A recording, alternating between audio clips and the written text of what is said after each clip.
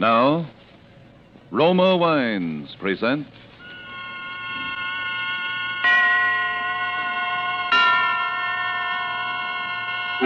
Suspense.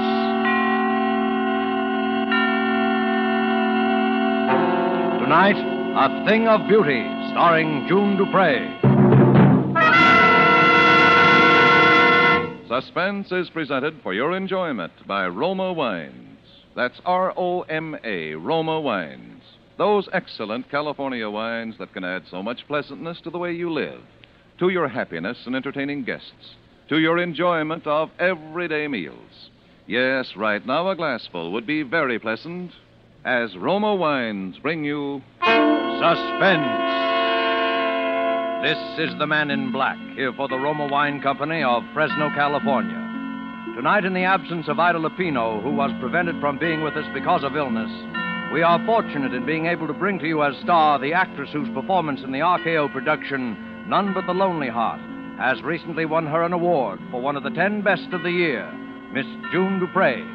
Miss Dupre appears tonight in a drama of crime and passion and punishment, as unfolded in a narrative of a celebrated actress of yesteryear.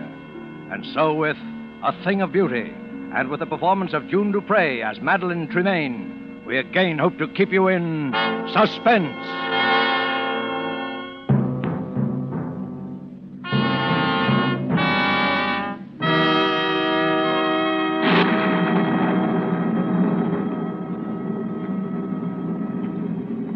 You will give me your arm? Thank you. I think we shall just miss the storm if we hurry.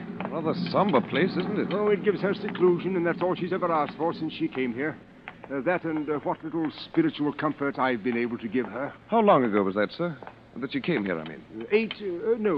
9 years ago in March. But it was long before that she left the stage. Oh, she was nearly 10 years in an institution. A mental disorder. Though it's not her mind that was ever sick, unless I'm mistaken. I do say she's a bit on the eccentric side. Oh, I don't believe in gossip. You'll be her spiritual advisor soon enough when I've retired. And I want you to meet her without prejudice. And one day I'll tell you what I know, which is little enough, and what I have reason to believe, which is more. Oh, it seems we'll just about escape a drenching. She lives completely alone? The one servant, that's all. Oh, Father Bentham. Oh, Suzette, this is my new curate, the Reverend Mr. Sedley. We are here to see Miss Tremaine. Well, does she know you are not alone? My good Suzette, I haven't any idea. But you might let us in out of the rain while you so inform her, if you will. But if... Very well, come in. If you will wait in the study, I will ask if Mademoiselle is able to see you. What in the world got into the woman? She knows Miss Tremaine's been seeing me every fortnight at the same time for 9 years. There's a picture here. Is it of her? Probably. My word, she was a beauty. Your father could have told you. She was a legend of 2 continents. Must have been a very tragic thing to make a woman like that shut herself away. Is it true, sir, that she sees no one but you? As far as I know, she has never set foot outside this house in all the time she's been here. Nor has she ever had a single visitor beside myself. But why? I think because she hopes that somehow, someday, a man of God will help her to find peace. And she doesn't care to face the world until she's found it. Mademoiselle will see you now, Father, in her parlor across the hall. Oh, thank you. Well, Father Bentham, come in. Come in. I do hope you don't mind my receiving you in the dark. But I have a mortal dread of light during a storm. Not at all. You'll find 2 quite comfortable chairs just there by the window, I think. Oh, thank you. Madeline, this is my new curate, Mr. Sedley. Oh, yes, Mr. Sedley. It's a great pleasure, Miss Tremaine, to meet such a famous beauty. Even in the dark. Ah, so you've heard of my beauty, of course, Mr. Sedley. You know, as you came in, I was looking at this little gold mirror. Engraved on the back are the words, "A thing of beauty is a joy forever." Ah, Keats. Yes. Oscar gave it to me. He said it was a magic mirror. Was that Oscar Wilde, Miss Tremaine? Yes, dear Oscar. Dear dead days. I suppose you've already heard all the wild tales of my lurid past, Mr. Sedley. Oh, no, Mr. Mail, I assure you I don't believe that Father Bentham has ever caught me in a reminiscing mood, have you, Father? But since you will one day be vicar here, Mr. Sedley, perhaps it would be better if you heard the truth from me. Mr. Main, don't think I... Oh, the truth is wild enough. It all began, I suppose, when John Gaylord got me my first speaking part. That was, far too long ago to tell. John and Nell Garrett were the leads, and my part, well, it was one of those obscure little parts that no one pays any attention to until some obscure little actress comes along and makes a start of a career with it. It was then I first experienced what will always be to me in all the range of human feelings, the supreme exaltation when you hear the full, frenzied applause of an audience for you alone.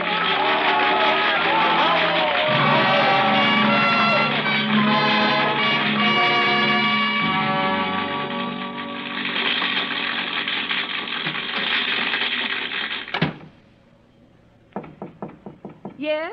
It's me. Oh, come in, John. Madam, you are marvelous. Simply marvelous. Oh, thank you, John. And such a little fool. A fool? I've told you to play the part down, but it's getting worse and worse. Tonight she's absolutely furious. She's going to make trouble for you, Madeline. Oh, trouble? What kind of trouble? You don't know Nellie Garrett. But I know my audience, don't I? Oh, Madeline, you're so young and foolish and so beautiful. Why, thank you, John. So terribly beautiful. Oh, John, now you're leading up to it again, aren't you? Madeline, this play isn't going to last forever. Even you can't keep it alive much longer. Why don't we make plans together now? We could have our own company. As the great John Gaylord and Mrs. Gaylord. Of course not. Why, in a couple of years, you'd be as famous in your own right as Nell Garrett herself. Perhaps I don't want to wait a couple of years. Besides, John, I don't love you. Do you love anyone? No, but when I marry, it will be, an up-and-coming... Some of you must know where she is. You're in for it now, Madeline. So there you are, my fine miss. Go easy, Miss Garrett. She's meant no harm. No harm. She has merely ruined my entire last act curtain for 29 consecutive performances, hoisting her skirts clear above the ankle, ogling the stalls like a music hall Gretchen. Well, it's only because it's that kind of a part. Oh, is it? Well, as long as I play the leads in this company, I will not have my best speech in the whole play utterly ruined by rowdy applause for the gutter antics of a half-baked ingenue. Nell, you're making a fool of yourself. And while we're on the subject, Mr. Gaylord, there are a few points I should like to discuss with you. When you help Miss Tremaine down from the swing in the second act, there is no need for you to keep your arm around her during the entire remainder of the scene. Well, really, Miss Garrett, if you can no longer hold either your audiences or your lovers... Oh, no. Nell! I'll kill you for that, Nell Garrett. If I die for it, I'll kill you.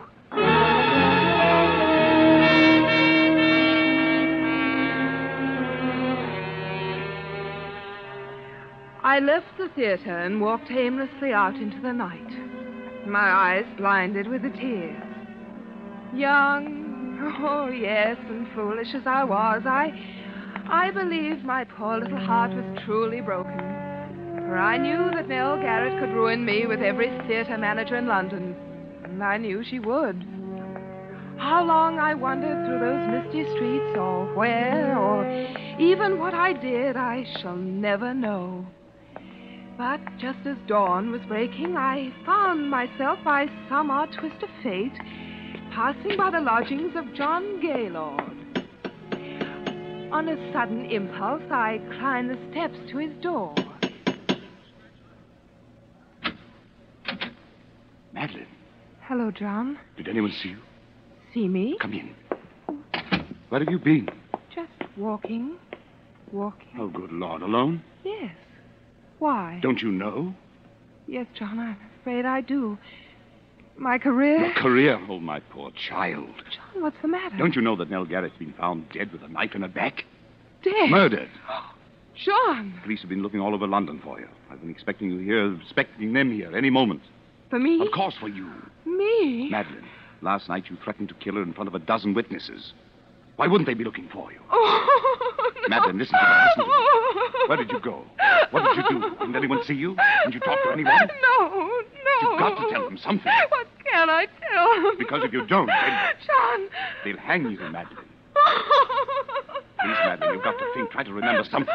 I'm so alone. If I only had a friend. You have got a friend, Someone Madeline. I who know. loved me enough to at least say that they were with me. Who is it? Inspector Phillips, Scotland Yard.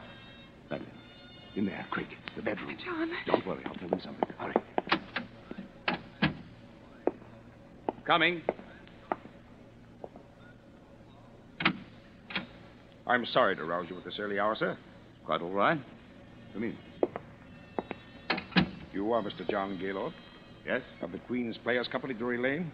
Yes? Can you tell me, Mr. Gaylord, anything of the whereabouts of Miss Madeline Tremaine? Madeline Tremaine? Yes. Why, Did you call me, darling? Oh, excuse me. Who is this lady, Mr. Gaylord? Well, who are you? I am from the police, madam. Police? There has been a murder.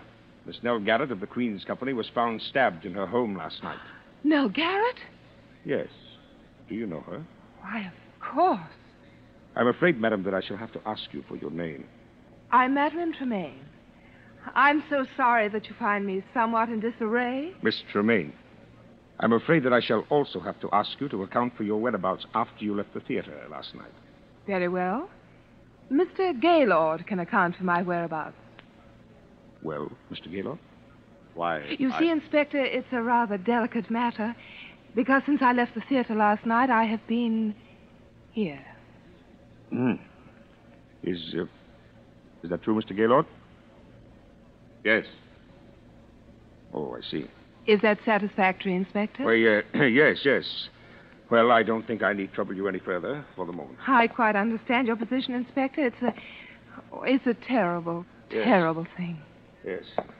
Well, good day to you. Good day. Madeline. Yes, John? Madeline, you shouldn't have done it. They'll have the scandal all over every newspaper in the city. A scandal is better than a hanging, isn't it? But there must have been some other way. Now they'll tear you to shreds. They wouldn't have you in anything better than a music hall for the rest of your life. John, there won't be any scandal If what? John, it wasn't just my tip with Nell Garrett that sent me wandering through the fog last night. I was thinking about something much more serious. What do you mean? I was thinking about what you had said. What I had said. John, perhaps I don't really love you yet, but there's no one else. And you're the kindest, finest man I've ever known. Madeline. And now, perhaps you saved my life. Madeline. I love you more than anything else in the world. But I wouldn't have you marry me for gratitude. I wouldn't marry any man for gratitude. Madeline, if I were to tell you that I wasn't here last night either, that I couldn't explain my whereabouts, Oh, I see. would you still marry me? Yes, John. I will marry you.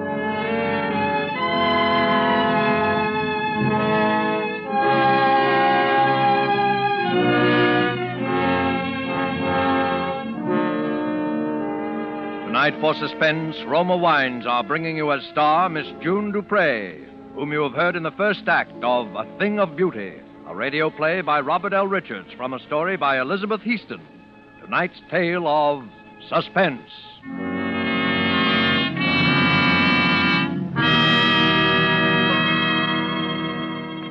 This is Truman Bradley for Roma Wines, and I should like to tell you about a most interesting woman who extracts all the simple pleasure and happiness possible from living. She is Elsa Maxwell, International Authority on Hospitality. She offers you some friendly counsel. I'm always telling people to take it easy, as they say, to be moderate and natural and at ease. And so, obviously, I suggest the enjoyment of a glass of Roma California port after dinner or during the evening. It's also very smart to serve when friends drop in, because this is one of the most glorious of all wines, richly fruity in flavor, with wonderful deep red color, utterly delicious. This is simple enjoyment, easy and restful enjoyment. Moderate pleasure that helps you feel calmly at ease and so happier. Don't bother about special glasses. Just use whatever glasses are convenient and enjoy your wine. You really should act on Miss Maxwell's suggestion. Roma Port, as all Roma wines, is the best that California's magnificent sun-ripened grapes can provide.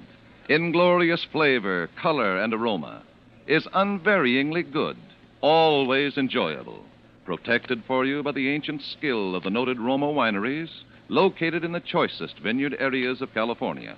Yet, all this delight costs you only pennies a glass. Remember, more Americans enjoy Roma than any other wines. Roma, R-O-M-A, Roma wines. And now it is with pleasure that we bring back to our sound stage Miss June Dupre as Madeline Tremaine, who resumes the recital of her brilliant and stormy career. It is a tale told to two clergymen in a darkened room, a tale well calculated to keep them and you in suspense.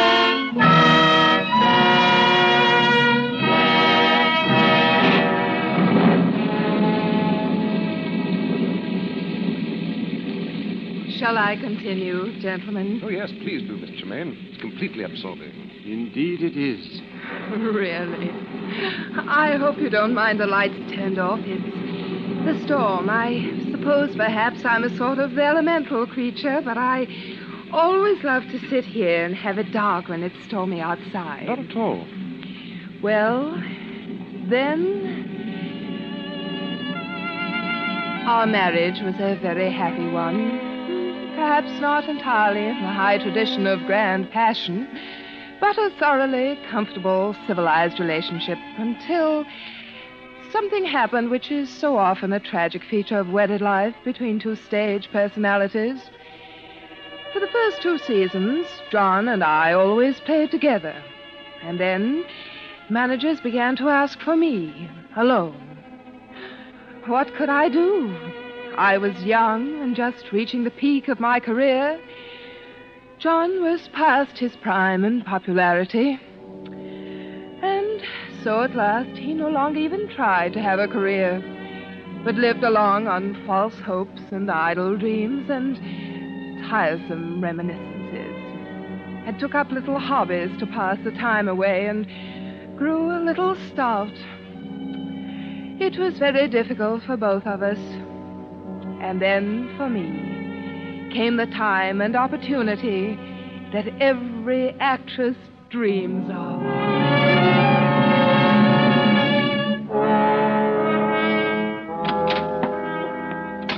Ah, mademoiselle. Hello, Suzette. I've got the most wonderful news.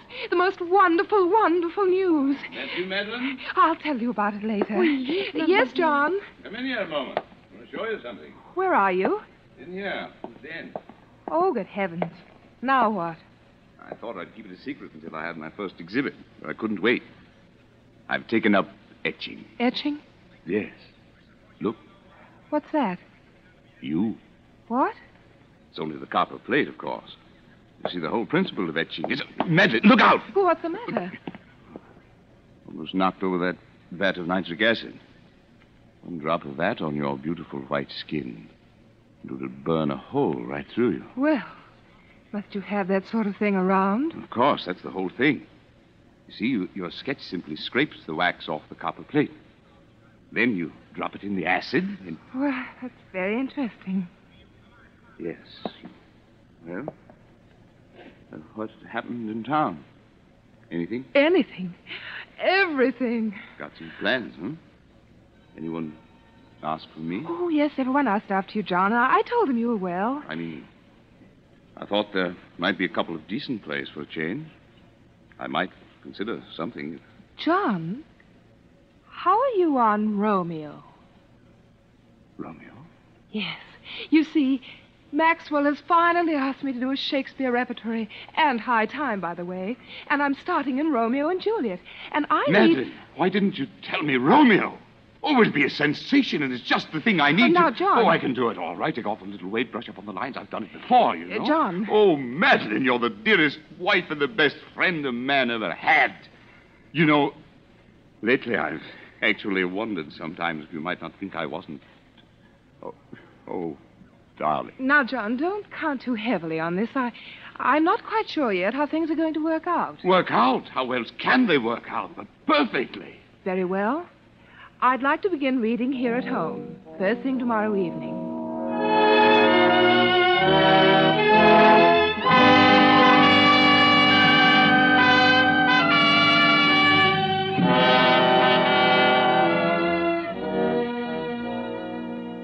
Now, shall we take it again from, yet I should kill thee with much cherishing.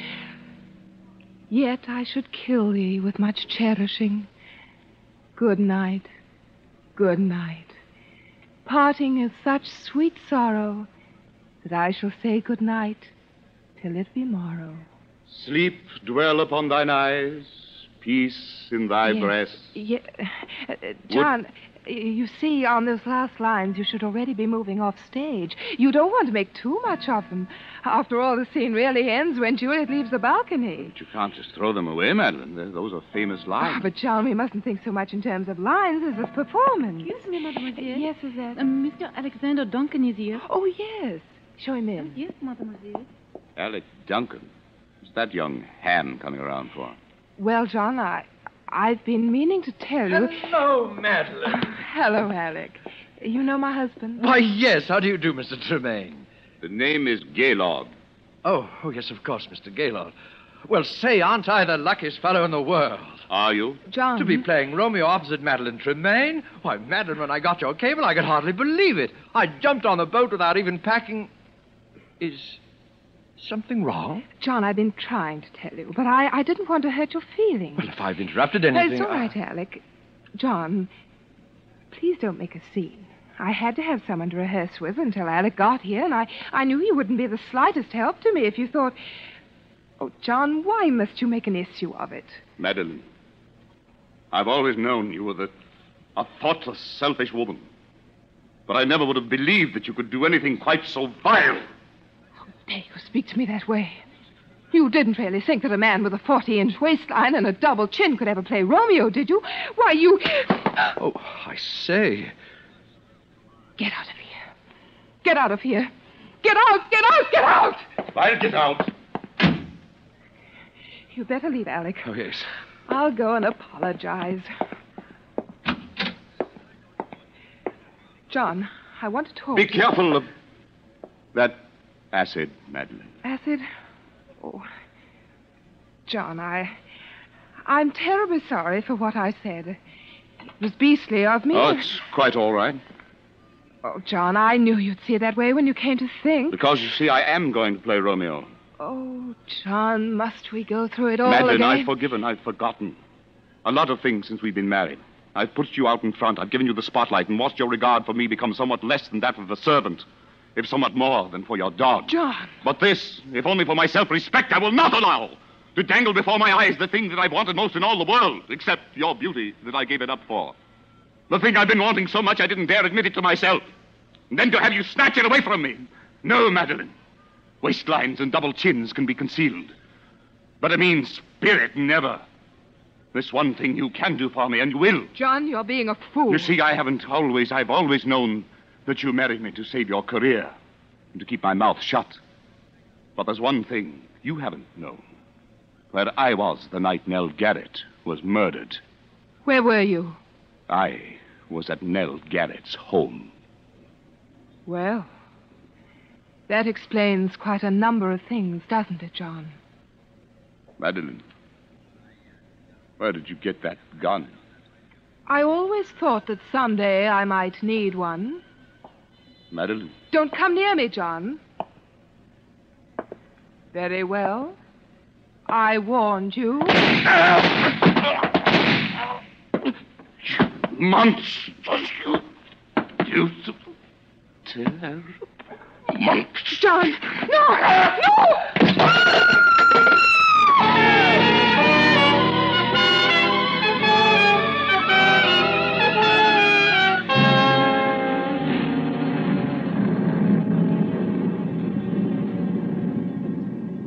You see, as he sank to the floor, he hurled a bowl of acid at my face. It was a frightful thing. Of course, it was self-defense. I was never even brought to trial. Particularly when I told that it was he who had killed Paul Nell Garrett. But I suffered a complete nervous collapse. And I suppose I've never really recovered. And yet Providence always seems kind enough to leave something to be thankful for, even in the worst of tragedies, because not a single drop of acid ever touched me. I suppose if it had, I should be horribly disfigured to this day. Have I bored you, Mr. Sedley? No. Oh, no, Miss Tremaine. Well, Madeline, the storm is almost over. I think we'd best push on. Must you? Well, but excuse me for just a moment. Of course. My word. Poor woman. Yes. I say, look here. What? This mirror. It's not a mirror at all. It has a picture pasted in it. The photograph that's in the study. Poor Madeline. Father Benson, Mademoiselle would like to speak with you a moment before you go. Oh, very well. I'll only be a moment, Sedley. This way, Father. Thank you. Ah, Father. Well, Madeline? You may turn the lights on, Suzette, as you go. Yes, Mademoiselle. So, that is your young curate, Father Bentham. Yes. Do you like him? Oh, he seems a dear boy. But what, Madeline? I am afraid I can't see him again. Madeline? Why? Because I don't want to hurt his feelings, and it would not be the same. You have been my only true friend in all these years. And when you are gone, I would rather be alone again than... I'm sorry, sir, but Mrs. Stokes is outside. Her little girl is dying, and when she heard you were here, she... Oh, go away. Madeline. Go away. Both of you. Go away. Go away. Go away. Come, sir. Go away. Good Lord. Poor Madeline. It was too much for her. Yes. Oh, she killed them both, of course, the woman and her husband. I think I always must have known it. All these years, she's lived a lie. Yes, but that's not the lie that's hurt her. It was the acid. Acid? Didn't you see her face, sir? You forget, my boy, that I am blind. She has no face.